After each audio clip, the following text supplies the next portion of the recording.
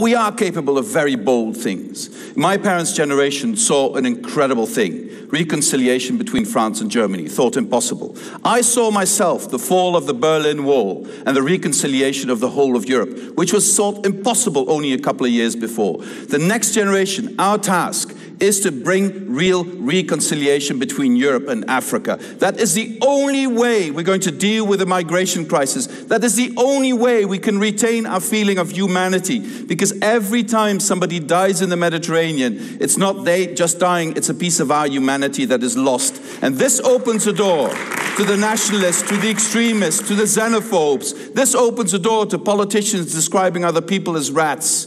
I don't want to go back to that part of European history. I want us to embrace the future. And if you want one bold idea from me is embrace Africa as a sister continent that we need to develop together to create a prosperous future for all of us. That would be my bold idea for you.